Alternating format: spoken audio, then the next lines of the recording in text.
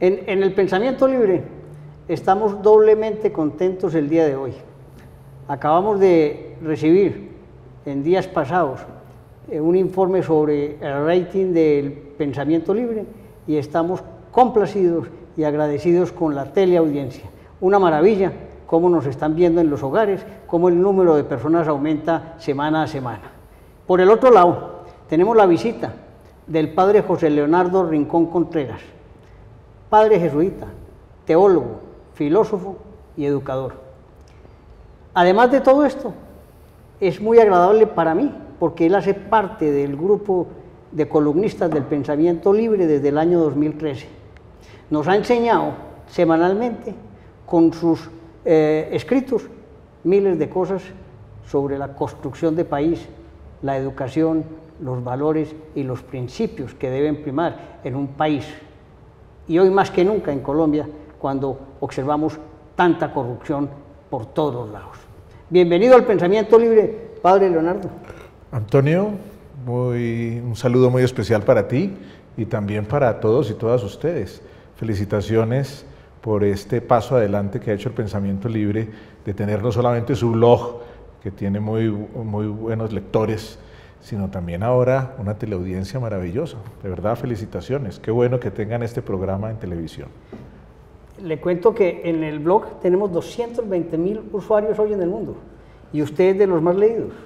Bueno, pues eso es un desafío, eso es un reto, eso es un compromiso, más que un motivo de vanagloria.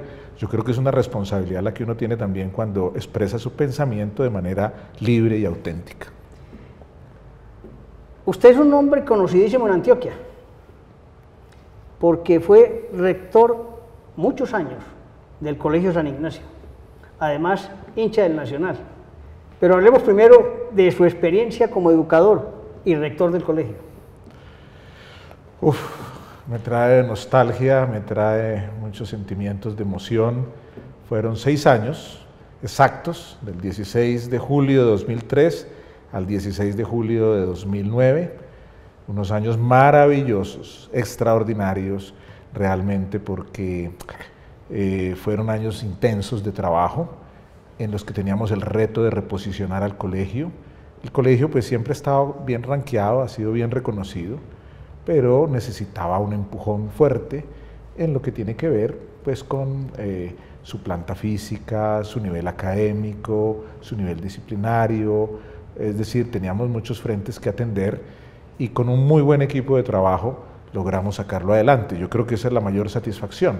Haber recibido durante estos años más de 13 reconocimientos nacionales e internacionales, eso para nosotros fue extraordinario, pero no fue algo inmerecido, algo fue luchado, trabajado día a día, sudado la camiseta, fue algo maravilloso realmente.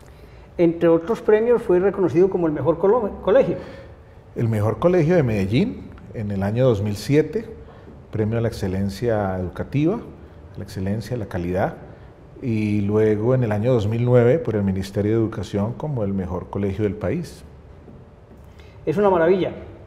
De ese tiempo hacia acá ha mantenido el nivel académico que usted impulsó.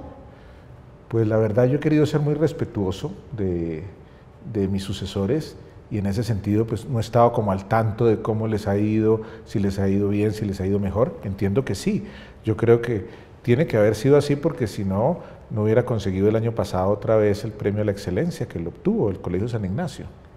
Entonces usted le enseña a los expresidentes de Colombia a no intervenir. ¿Ah? Yo no me meto en eso. Me parece que, de todas formas, si nos vamos a meter en política, que es un tema tan interesante, yo sí creo que ha sido un acierto, por ejemplo, el presidente Belisario Betancur, hijo de esta tierra paisa, de esta tierra antioqueña, este hijo de Amagá, un hombre que supo pasar, supo hacerse a un lado. Ya cumplió su tarea, ya cumplió su misión, dejar que los otros tengan su cuarto de hora y lo vivan de la mejor manera. Es una lección para todos. Desde la Iglesia Católica y concretamente la Compañía de Jesús, ¿cómo ve este proceso de reconstrucción de país? Es todo un desafío, es todo un reto. No es fácil. Colombia es un país complejo, país muy diverso, muy plural, heterogéneo, con pensamientos divergentes. Eso a mí no me parece malo, a mí me parece muy saludable, muy sano. Lo malo, si podemos calificarlo así, es que seamos tan intolerantes, tan obcecados, tan tercos, para no aceptar esa diferencia, para no aceptar que los otros puedan pensar de otra manera, que haya la posibilidad de expresarlo y de comportarse de manera distinta. Somos un país bastante intolerante y eso, dijéramos, es el principal desafío para un trabajo como el nuestro, evangelizador, porque ¿qué quiere uno sino que análogamente, como lo decía San Pablo a los Corintios cuando hablaba del cuerpo, que somos muy diversos los miembros, tenemos funciones muy distintas, pero todos somos necesarios, todos somos imprescindibles. O sea, no le puede decir a uno al otro, yo no lo necesito, yo soy más importante que usted, o yo puedo prescindir de usted. No, nos necesitamos. Usted fue parte activa de las primeras iniciativas del programa Por la Paz de la Compañía de Jesús, que formó y construyó mucho de lo que hoy se ve en Colombia, con usted y el Padre Francisco de Arroyo. Bueno, no, yo no podría arrogarme eso que me estás diciendo como propio, no. Pero sí el tema de la paz ha sido un tema que para mí ha sido muy sensible. Y desde muy pelado, incluso desde antes de ordenarme sacerdote, estoy hablando del año 88, 89, cuando estaba trabajando en Bucaramanga en el Colegio San Pedro Claver, el presidente entonces era Virgilio Barco, yo hice parte de los diálogos regionales de paz en Santander y allí tuve los primeros contactos con estos actores del conflicto. Y luego, cuando fui rector en Pasto, también estuve en la mesa de diálogo regional por la paz. Y cuando ya estuve de asistente del provincial, estuve en la junta directiva del programa por la paz de la Compañía de Jesús. Pero no me atrevería yo a decir ni que fui de los primeros o pioneros, no. El padre Horacio Arango, que fue mi sucesor en la rectoría del Colegio San Ignacio, él sí, desde el comienzo, fue el segundo director del programa por la paz. Primero fue Francisco de Rú, después fue él. Y él sí toda la vida y con pasión y dedicado 100% al asunto. Yo más educador en otros frentes, pero convencido absolutamente del valor de la paz y la reconciliación. Padre Leonardo, vamos a un cortico comercial. Vamos.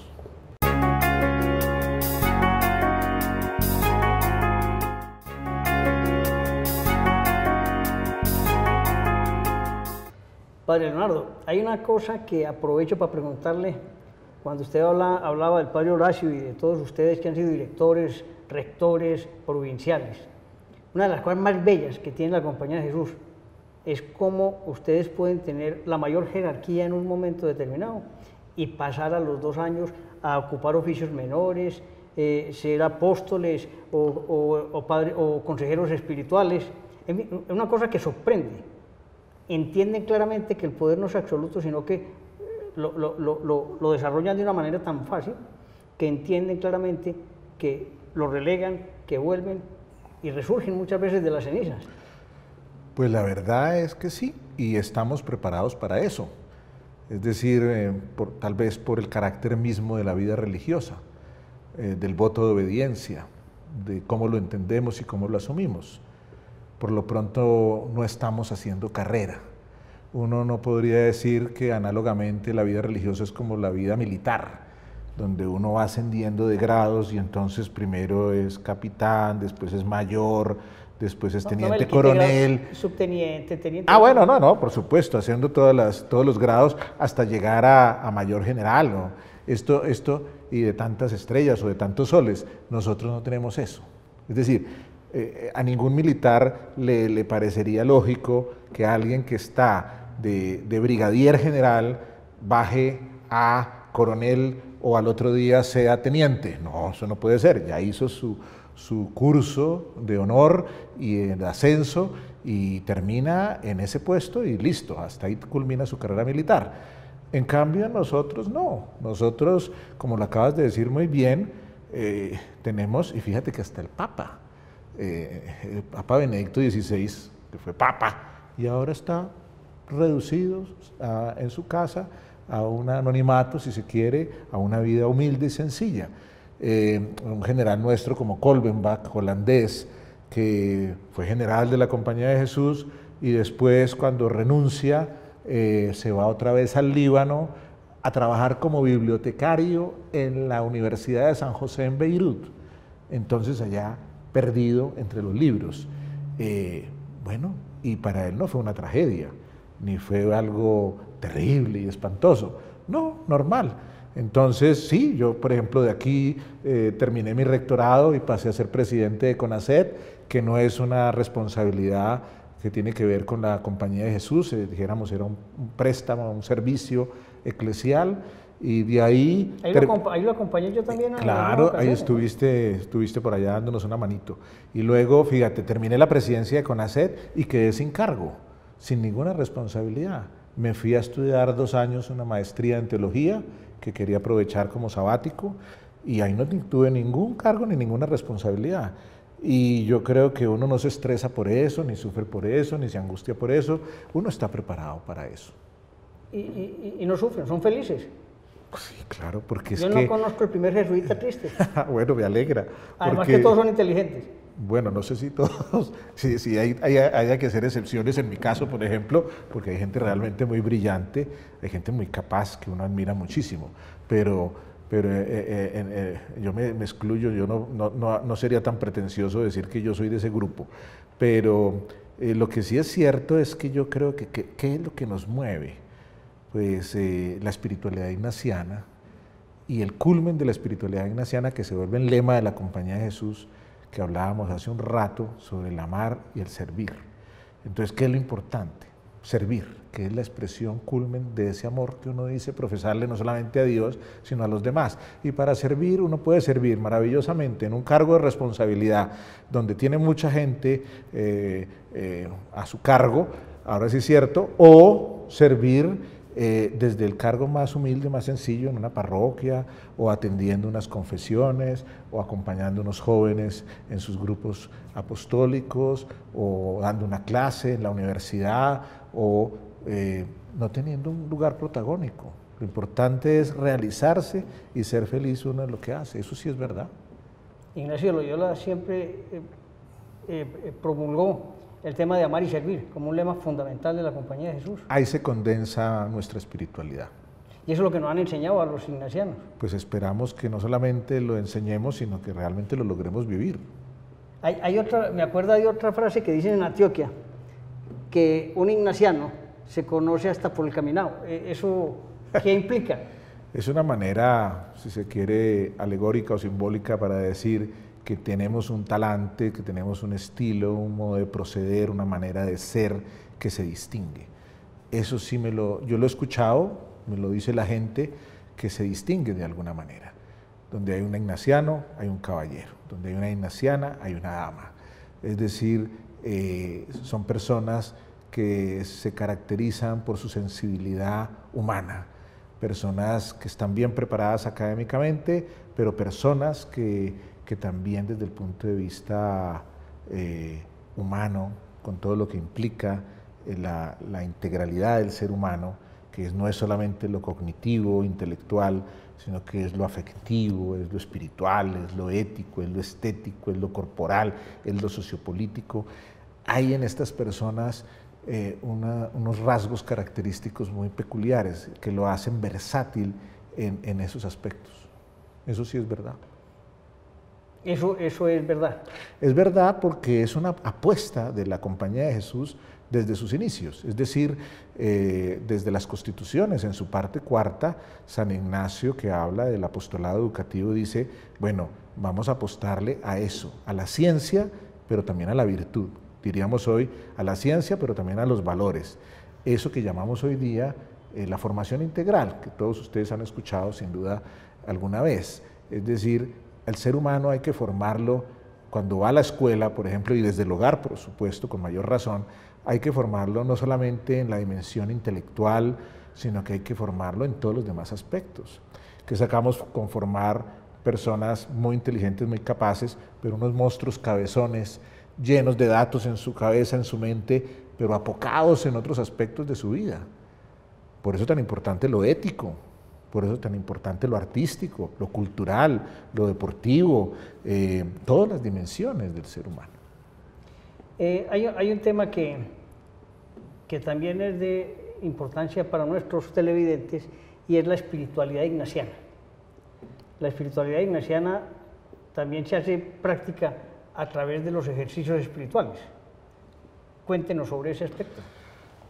Bueno, la Compañía de Jesús nace de la experiencia de su fundador, de su experiencia personal, que la va escribiendo, la va narrando, la va detallando en unos cuadernos, unos apuntes espirituales, que después los organiza, los sistematiza, y es lo que se va a conocer más adelante como los ejercicios espirituales.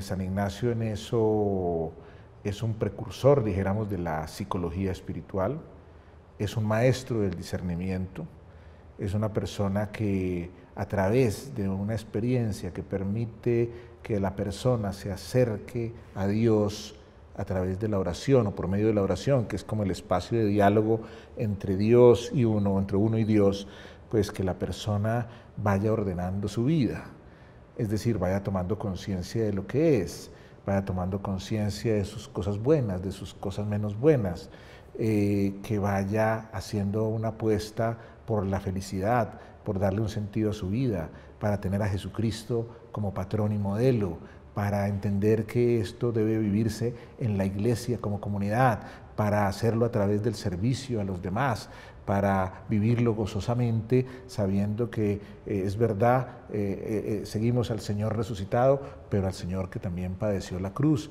es decir, porque la vida también son problemas, son luchas, pero también son satisfacciones y logros. Voy a interrumpir para ir a un corte comercial. Vamos pues.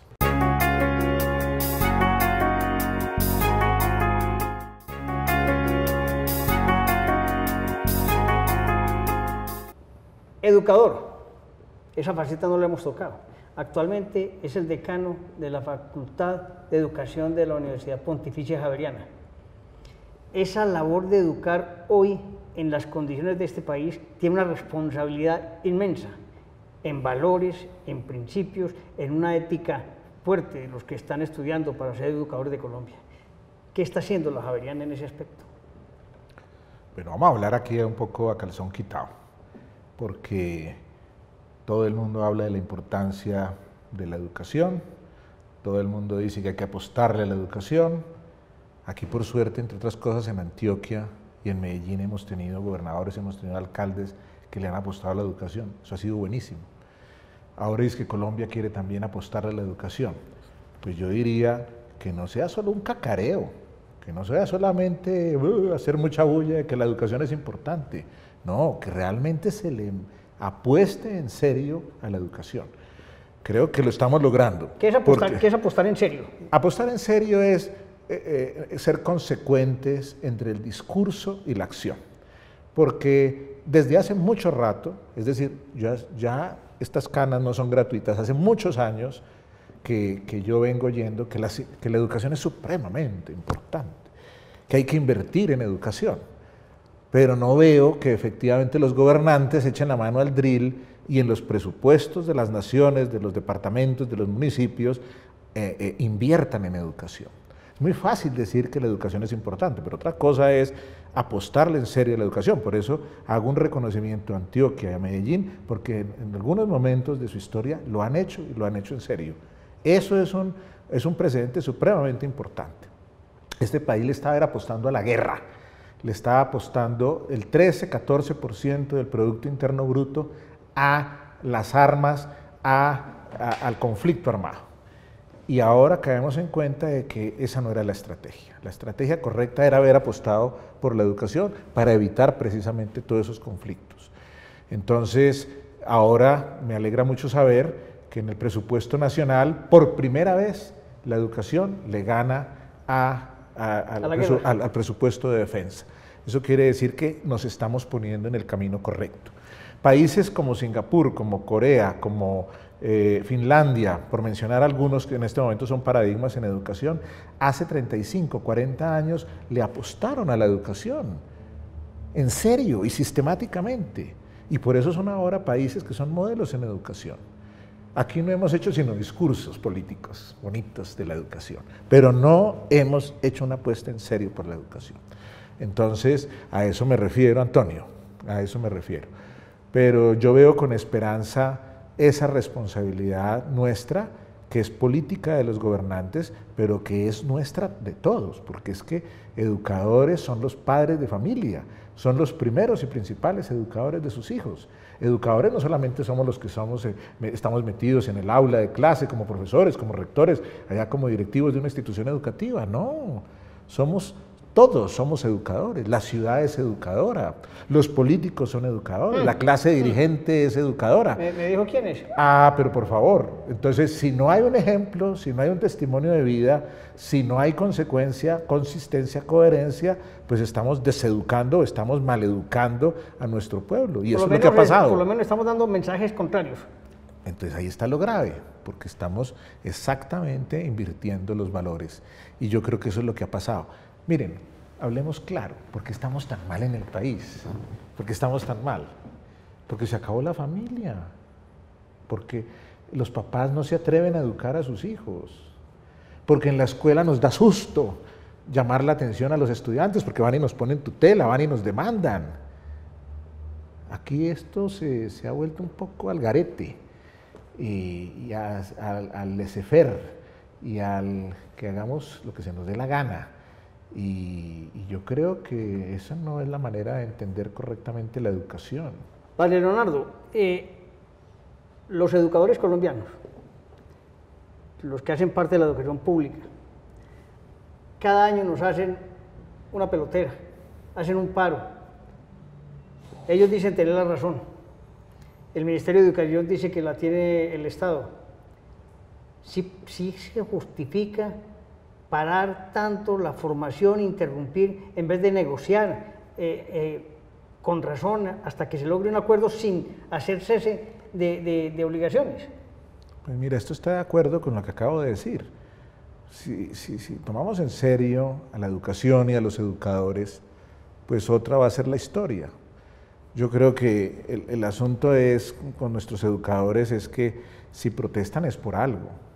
Yo digo ciertamente, esto es una vocación y por vocación uno le mete el hombro al asunto, pero realmente uno de solamente amor y motivación no vive. El estamento profesoral requiere ser valorado, requiere ser reconocido justamente, requiere ser bien pagado, requiere de un buen estatus a nivel de la sociedad. Y ahí es donde yo siento que todavía hay una brecha, hay un abismo entre el discurso tan hermoso sobre la importancia de los maestros, pero la realidad es que no se les paga. Yo les digo a ustedes, los que están viendo este programa, con todo respeto, doctor Antonio, yo digo, a ver, si uno de sus hijos quiere ser educador, ¿usted lo apoyaría? Si quiere ser maestro, ¿usted le pagaría la carrera para que sea un buen educador y un maestro? Lo dudo. Lo dudo porque en el imaginario de la sociedad, el ser educador no da estatus.